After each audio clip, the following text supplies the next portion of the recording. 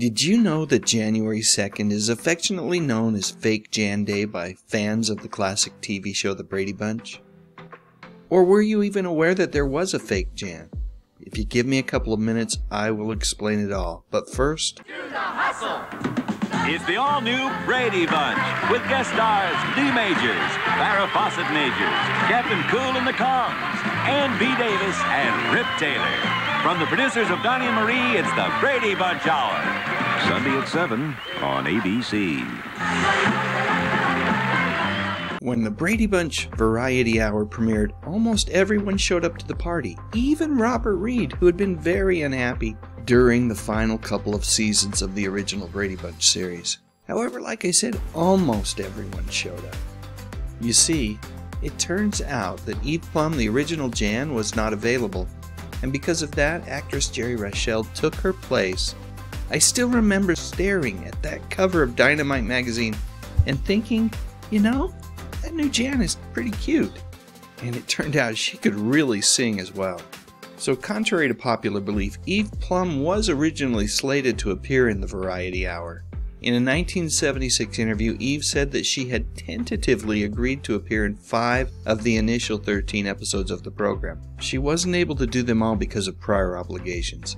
However, when she was told that it was an all-or-nothing offer, Eve decided to back out of the project so that she could focus on her career as an actress. So with Eve out of the picture, the producers of the show scrambled to find a replacement and met with over 1,500 hopefuls, eventually settling on Geri to fill the void. Geri found out that she'd landed the role only 1 day before rehearsals began. And although Brady fans have given Geri the Fake Jan nickname, something she's openly embraced over the years, Geri's co-stars did their very best to make her feel comfortable right away. Early on, Robert Reed pulled her aside and told her it felt like she'd always been part of the Brady family. Something that Geri truly appreciated hearing. And throughout the years, Geri has remained friends with the cast, especially Susan Olsen. While we take a look at Geri's 2012 album, 1200 Riverside, let me provide you with a couple of pieces of trivia about Geri. Did you know that she had never seen an episode of The Brady Bunch when she auditioned for the role of Jan?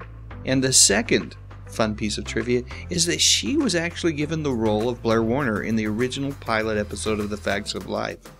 Unfortunately, she had to pass on that opportunity because of her contract that she had doing television commercials for General Mills. So I guess the truth about Geri Reischl, our dear sweet fake Jan, is that there really wasn't much fake about her at all. She's a talented actress and singer who stepped into a beloved role at a moment when it was absolutely needed. And for that, we Brady fans are truly appreciative. So there you go. What do you think? Does Geri deserve to be called Fake Jan? Please share your thoughts as well as any other memories that you might have in the comment section. And while you're at it, I'd love a thumbs up if you enjoyed this video, and I would be absolutely honored if you would consider subscribing to my channel. I talk about music, movies, and mostly TV from the 50s, 60s, 70s, and 80s. You know, the good stuff. But most importantly, and as always, thanks so much for watching.